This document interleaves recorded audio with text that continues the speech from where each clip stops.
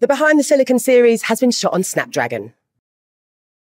Hello or aloha and welcome to the beautiful island of Maui in Hawaii, and thanks for tuning in to the very first chapter in the Behind the Silicon series, the making of Snapdragon X. My name's Lucy Hedges and I'm here at the Snapdragon Summit 2023. Qualcomm has a pretty solid reputation when it comes to mobile leadership, powering some of the latest and greatest smartphones on the planet. And this week, the Snapdragon X Elite platform will be taking center stage. I'll be going on a journey with a bunch of Snapdragon insiders who follow the Snapdragon brand and, really make the Snapdragon insider community what it is. So they'll be following the Snapdragon X Elite platform from the announcement and taking a deep dive into the design, manufacturing, and ultimately the launch of new Snapdragon X Elite devices. So on that note, I think we should go and meet them.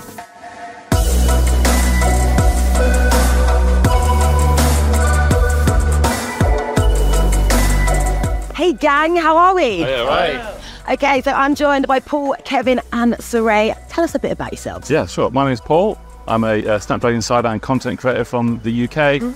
Mainly specialise in sort of reviewing smartphones and stuff. What my YouTube channel is called Geeky Stuff. I'm Kevin. I've been into tech my entire life, but I'm especially passionate about helping others and connecting them with the best of tech out there. I love that. You're passionate. You're a tech enthusiast. Saray, tell us about yourself. I'm Saray, and I have a YouTube channel, and I do all types of tech, but I really like to focus on gaming, phone unboxings, and computing. So I'm dying to know, what are you most excited about when it comes to today's announcement? It has to be the Snapdragon X series announcement and all the AI capabilities and stuff, generative AI and stuff like that. It's just going to be super exciting. Well, especially as a content creator, how is it going to change the way that I edit content? Is it going to make anything faster and make my process more streamlined? So I can't wait. I've heard that the Orion technology is going to be tied into Snapdragon X series.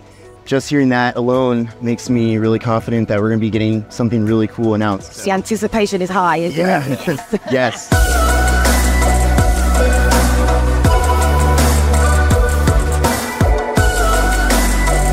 This sounds pretty impressive, right? I mean, look at this screen. I'm so excited. Yeah, it's going to be a good show.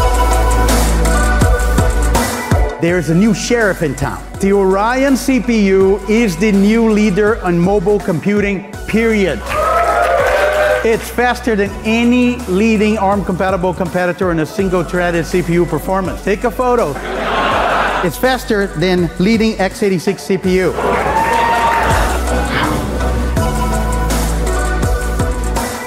Snapdragon X Elite is the new standard for performance and efficiency for Windows PCs.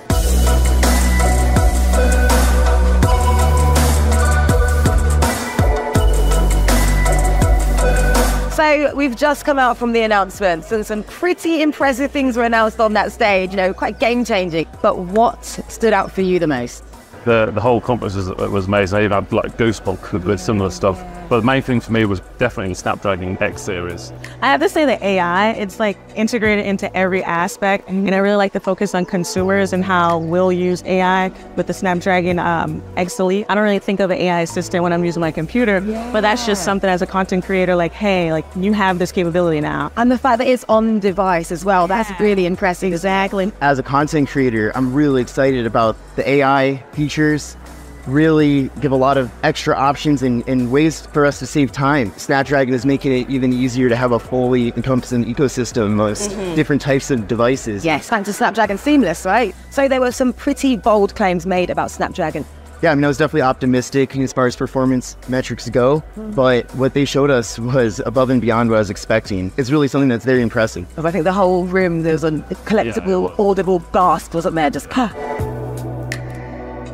Hello, Alex. Hello. How are you? I'm doing very well, thank you. We've got a bunch of questions for you that we're going to fire at you. So you ready? Sure. All right. So today was obviously a huge announcement, but what shift do you think was to have in the PC landscape? AI is now on the foreground. All the background applications are still there, but the ones in the foreground where they actually assist you in doing something, and it helps you save time, and it helps you do tasks, and it can provide good information for you. All that stuff now is something that people will benchmark and say, I need this type of capability, and which one of these PCs has that? And then Microsoft backing that up and taking all the advantages that they can off of our hardware to offload what they have in the cloud to run on the device is the inflection point for us. That's where it's going to be disruptive. should we expect also different form factors? So since it's more power efficient, technically you could have a smaller battery. Our business, because we were born and bred in mobile, was to build the highest performance capability that we can with a power constraint that is limited. Like, you know, a mobile device, pretty small. And so we kind of apply the same, we want to do a PC. Sure. You want to be able to carry a PC everywhere and have the same performance as you would sitting behind your desk. So like over here, you see different configurations. This is the thinnest one, really attractive form factor here. So I'm guessing too, with it being more power efficient, then it doesn't get as hot, right? Or Correct. even hot at all. Correct. So then you don't need as big a fan. And in some cases, you don't need a fan. Yeah. That one there has the largest power configuration. So you can push the performance as high as you want. This one is in the middle and this one is the lowest. But nonetheless, it depends on your use cases. How do you feel about AI capabilities regarding Snapdragon X Elite? We build systems on a chip, as SoC, comprised of multiple cores. So if you look at the computing cores on a device, there's a CPU, GPU, and now an NPU. So that NPU, the neural processor unit, is really our hexagon processor. The cores depend on each other to do the work. Altogether, they can do 70 TOPS. It's huge. But then the biggest improvement is that hexagon NPU.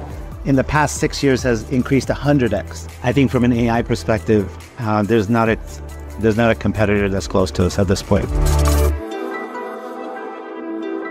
So we now have the pleasure of chilling, just hanging out with Gerard Williams, Senior VP of Engineering. Hello. Hello. Can you just explain to us why the Orion CPU, why is this such a monumental announcement?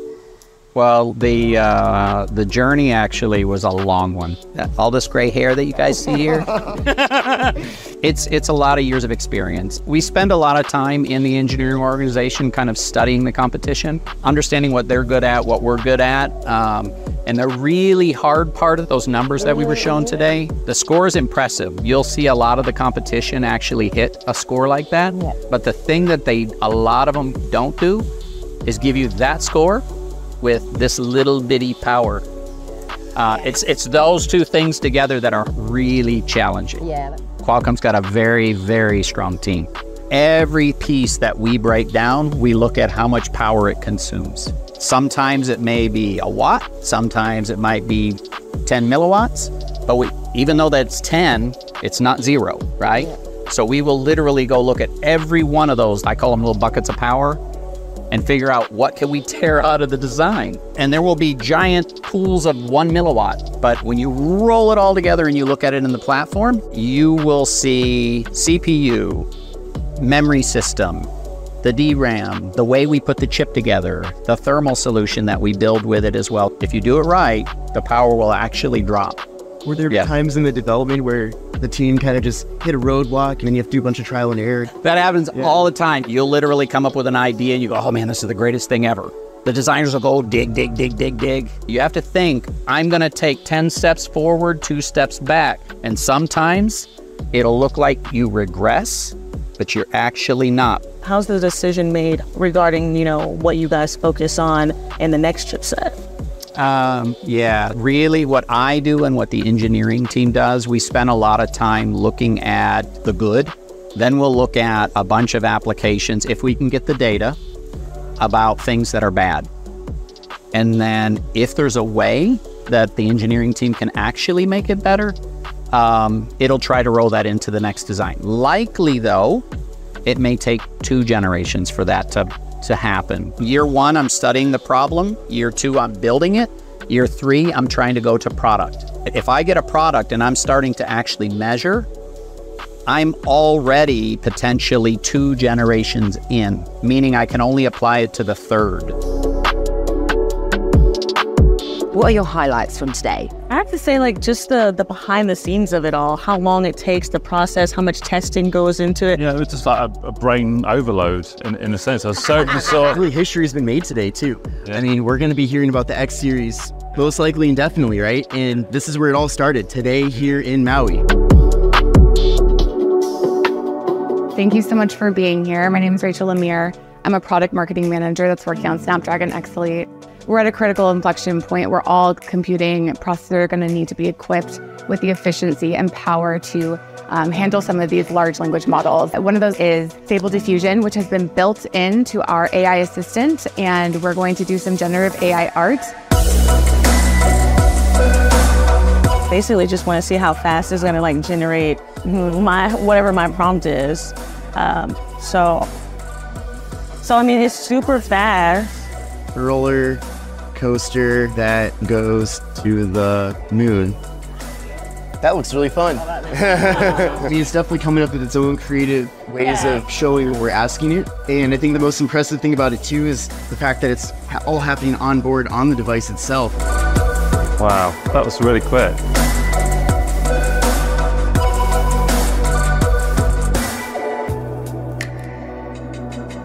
It's the end of day 2, gang. What are you looking forward to the most as you continue on this journey to discover the making of Snapdragon X Elite?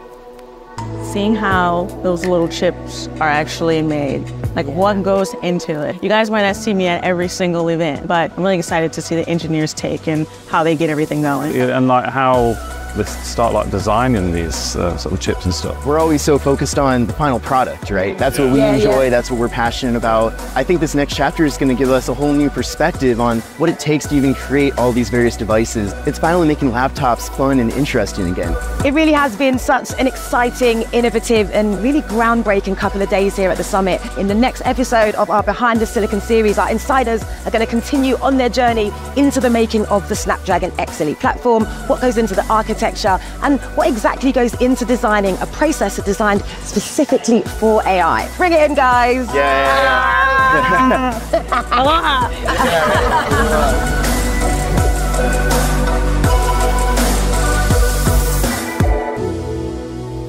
Make sure you subscribe and hit that bell for notifications.